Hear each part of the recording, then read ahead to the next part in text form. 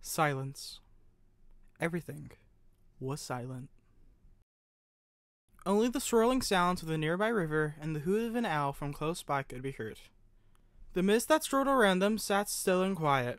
Alastor sat quietly at Coal and Coke, waiting for the all-clear signal. It gave a great sigh.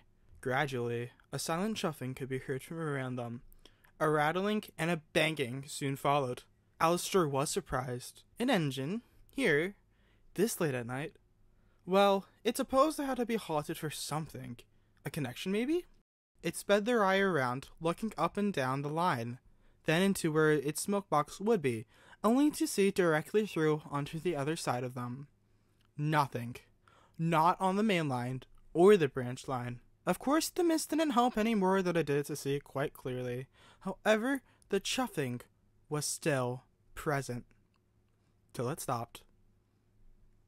Immediately, almost like it had fallen into another layer of mist that was separated from where they were. What was that? They asked themselves. Just me, came a sudden voice.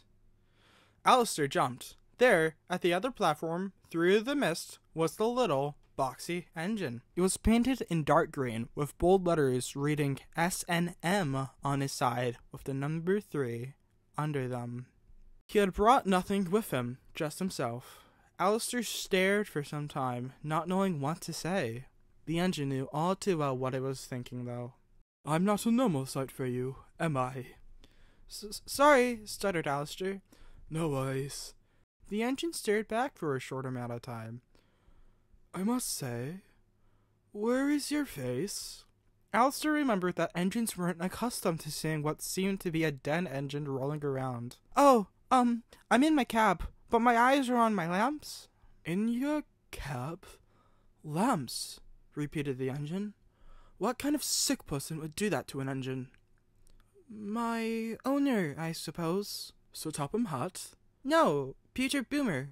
Oh, Mr. Boomer. I know him, said the engine. You do?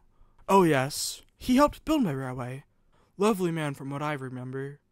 Or he was. Asked Alastor. Well, like you, I see. He did some interesting things to engines. Oh, yeah, responded Alastor. The two fell silent. What's your name, sorry? Asked Alastor, but the question fell on silent ground. Have you ever been on this railway? Asked the box cab. I've been on it, replied Alastor. Not the big railway. My railway. Your railway? Replied Alastor. Lovely little line it is. Me, my brother, and sister work it. Well, there's a rude single axle, but we don't talk about her. Oh, responded Alastor. Yes, lovely little line to the wharf. It's always a pleasure, though, going to the station at the end of the line. I'm on my way there, in fact. You are? Asked Alastor. Yes, indeed. I'm to get mended. My parts are worn out, you see. And Alastor could see. The engine had clearly seen better days. He was covered in soot and dust. He seemed to have been hodgepodged together. Well, I must get going. Goodbye. And with that, the engine set off, vanishing into the mist. Good night. That was interesting. Suddenly, another sound of chuffing could be heard. A prominent one this time. Through the mist, practically on time, came a smart-looking blue tender engine.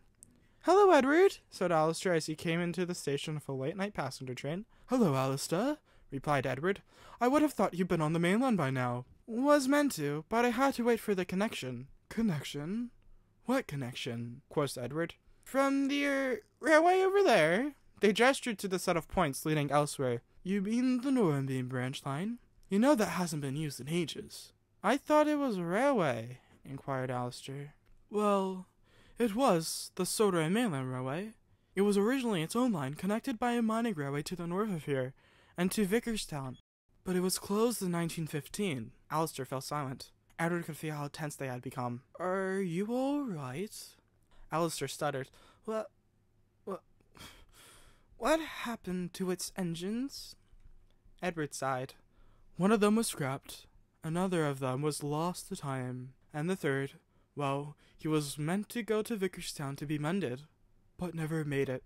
Alastor gulped. What happened to him? Well, no one truly knows. No one ever found his remains if something truly did happen to them. Some say he simply got lost in the mist. Others say he fell off the viaduct. Edward stopped.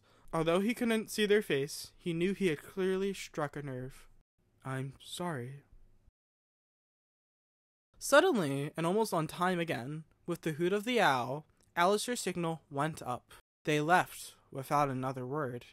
Edward sighed as the owl flew from the trees, darting around the station until landing on Edward's footplate. You just can't give up, can you?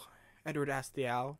The owl stirred back from its massive yellow eyes. They swirled around its face almost like a galaxy. It is what I must do, responded the owl. Edward sighed a mournful sigh. Promise it'll be all right, he asked. Yes, if he were to return to that man, horrible things would happen to him. Edward only groaned. They, Proteus, they... Right, sorry, responded the owl. You know, for an all-seeing entity, I would really think that you'd be better at something like pronouns.